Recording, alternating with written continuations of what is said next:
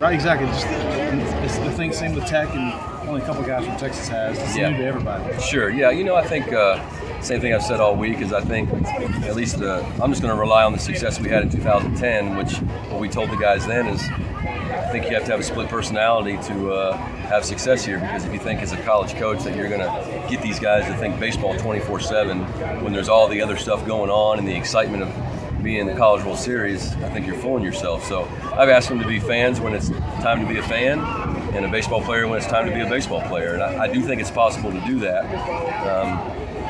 And we all work so hard and sacrifice so much to get this opportunity. I don't think it's fair to try and keep them from all the other stuff. The fact that you're matching up with Texas Tech in the first game, the familiarity, how